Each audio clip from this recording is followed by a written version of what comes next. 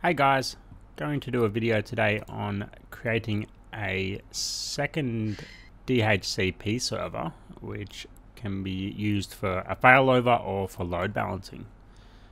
So on my test-DC, which is my primary domain controller, if I just go to Windows Administration Tools, you can see that DHCP exists there. So I'm going to go to my secondary DC and have a look into the Windows admin tools, and we can see there's no DHCP there.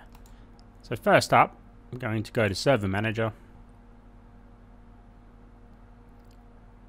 let the little bar load for a while, go to Manage, Add Roles and Features, next, Role-Based and Feature-Based Installation, select my server from the pool, select DHCP server and add features. Then I will select next, next, next, and install. I'll just quickly speed up the video to pass this bit.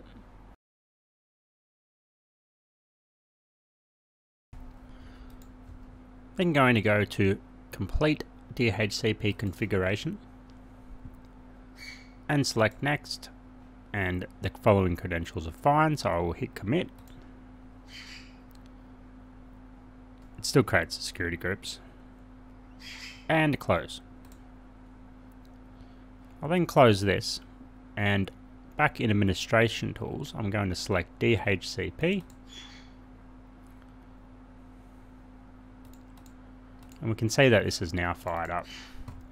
So what I'll do is I'll go back to the first domain controller, which is the first DHCP server, double click on DHCP, maximize, expand that down, and then I'm going to right click on IP version 4 and configure failover.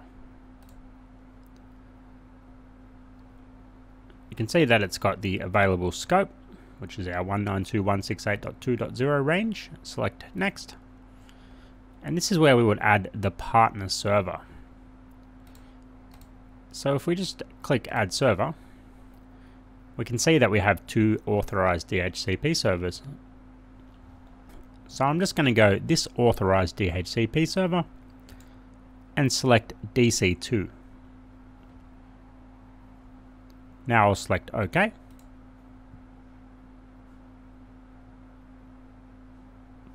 I'm sorry if you hear any weird noises in the background, my parrot is flying around.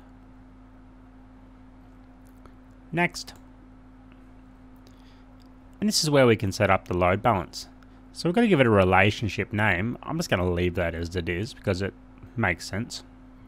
So the maximum client lead time is the time that the partner server will extend the lease of the IP address to the clients of the second server if they lose communication between each other. If we have a look in mode, we've got load balance and hot standby.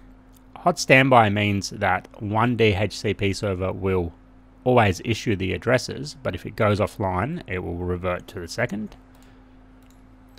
And then the load balance percentage is if it will balance the load 50%, 50%, or you can make that whatever you like. The state switchover interval is the time after the loss of the communication with the partner when the server goes from state of connection lost to state of the partner being disabled. And the enable message authentication is a shared secret to establish a secure communication channel. So I'm just going to give it a secret, which won't be very secret. Testing 1, 2, 3. Select next and finish. We can now say that everything has been successful, so we'll click close. If we then go to our IP version 4 on the first domain controller, right click and replicate the failover scope, we can see that this will replicate the scope to the respective partner server. So I'm just going to click OK and close. If I then go onto the second domain controller and have a look at the scope, we'll just give it a refresh with F5. we can now see that everything has replicated across. Quite simple but effective. Alright, see you guys.